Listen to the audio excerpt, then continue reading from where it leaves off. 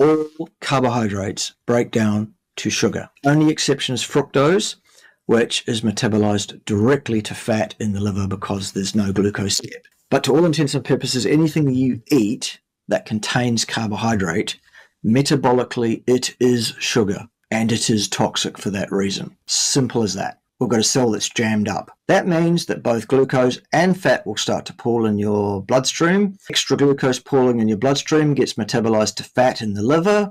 Extra fat in your blood gets transmitted back to triacylglycerides in your liver as well. That goes straight to your adipose tissue, your fat cells, and you become an insulin-resistant fatty, all because you're pouring carbohydrates down your neck multiple times a day. Simple as that. Now, if you're very, very active, you can get away with this. If you're young-ish, as is Dr. Paul, you can get away with this. However, it will catch up with him, and it will catch up with you if you take his advice and eat carbohydrates every day. You will be activating your Randle cycle. That will cause an insulin resistance problem sooner or later. Here is the second way of looking at the same situation. This is Randle cycle situation B, if you like. This is the one that the plant-based supporters, the vegans, will bang on. This is the one that they will present without presenting what I've just presented to you in terms of what carbohydrates will do to you.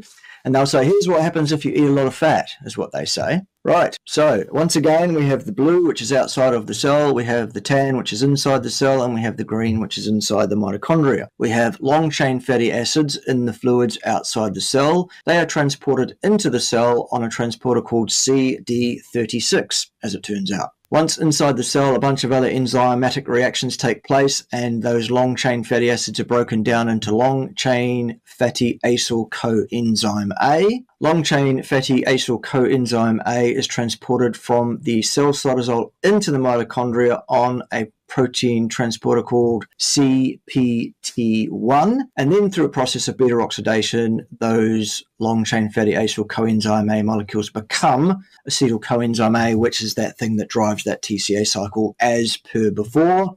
The only difference being that this acetyl-coenzyme A is being derived from fat now and not so much from glucose, from carbohydrates. If there is a lot of fat pouring through that cell because you've consumed a great deal of fat, then absolutely you're still going to have a buildup of citrate in the mitochondria because it's the same TCA cycle. That citrate will leak out into the cell cytosol exactly as it did before because it's the same citrate. That citrate will then be transmuted by an enzyme called ACL into acetyl-coenzyme A in the cell cytosol, which is a build-up molecule in this instance rather than a breakdown molecule.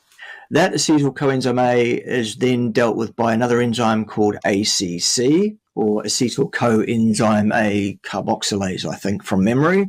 And that forms a substance called Malonyl-coenzyme A. Now, when that happens, Malonyl-coenzyme A directly locks out the mitochondria at CPT1, as you can see down here, meaning no more fat can enter the mitochondria. The mitochondria is fully replete with acetyl-coenzyme A. Thanks very much. We don't need any more. It also will cause the long-chain fatty acyl-coenzyme A through a thing called FAS here to start building up triglycerides, which then get exported to the blood, transported to the adipose tissue and stored there. Malonyl-coenzyme A basically is the molecule that tells the cell that it's now in an energetic condition where it needs to store fat for later. So instead of burning it, we're going to build it up into triacylglyceride molecules, export those to the blood. They can go straight off to the adipose tissue. Some of it gets stored. If this is a muscle tissue, some of it will be stored in the muscle, but most of it gets exported.